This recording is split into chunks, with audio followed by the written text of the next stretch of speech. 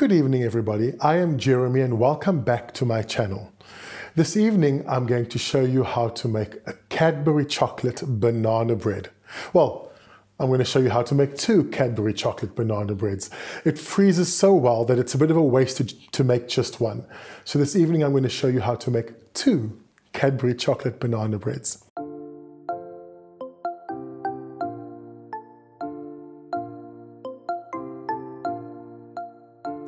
I'm going to start by preheating my oven. So I've turned my oven up to 180 degrees Celsius and I've put on the top and the bottom element. And I'm going to start by chopping up the chocolate. So for these two breads, I've used 2 slabs of dairy milk chocolate, Cadbury's 80-gram slabs. I'm just going to show you how to chop them up. So you want to use a big knife like this, otherwise it becomes quite difficult.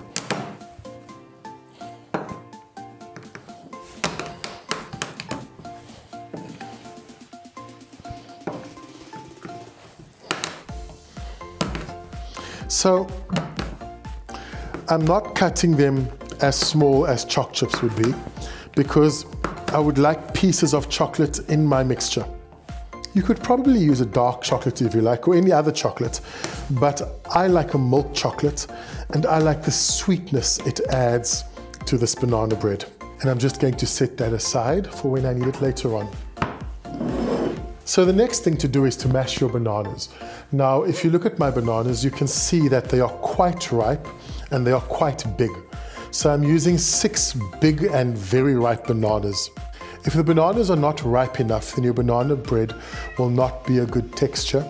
If they're not big enough, then your banana bread will be just like a cake and it won't have the right texture either. And they need to be ripe. They can even be browner than this. So you're not going to throw any of these brown spots away. And the way I'm going to do it is I'm going to mash it on the side.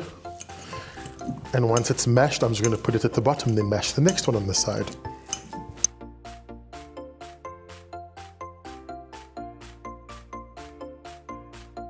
Now to the mashed bananas, I'm going to add 150 grams of melted butter.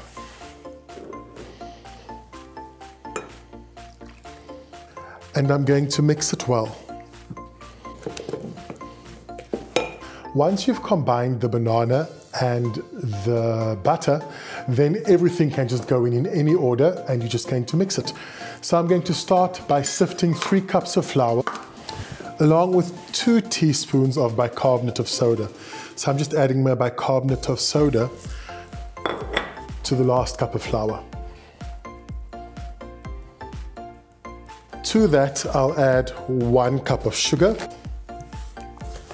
a pinch of salt, and I'm just going to mix this a little bit. And I'm going to add 2 eggs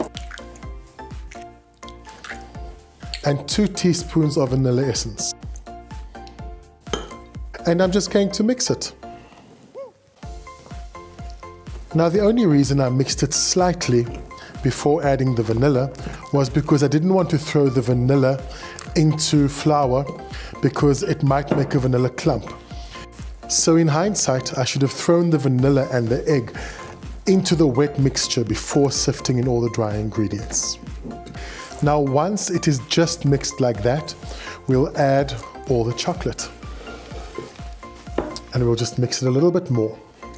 You want to mix this as little as possible. And then we're going to put it into 2 bread pans. Now these are very small bread pans and you don't need to line them, but if you've ever had a bread or a cake stick, then like me, you will line everything. So you can see I've only lined the middle and it is non-stick, well it's meant to be, so I'm not going to even oil the sides. I'll be able to lift it out when it's done. Then it goes into the oven for between 50 minutes and an hour, depending on your bananas. If your bananas were very ripe, it will probably take about an hour because then it'll be a bit softer. If your bananas were relatively ripe, it'll take about 50 minutes. So we're going to put it into the oven for between 50 minutes to an hour. So it's been 50 minutes and it certainly looks done. So to test whether it's done, take a toothpick and put it in the middle. If it comes out clean, then it's finished. So the banana breads are done, and I should just be able to lift them out, but I'm not taking any chances. So I'm just going to make sure they are loose on the sides with a knife. And they actually aren't, so I'm glad I did this.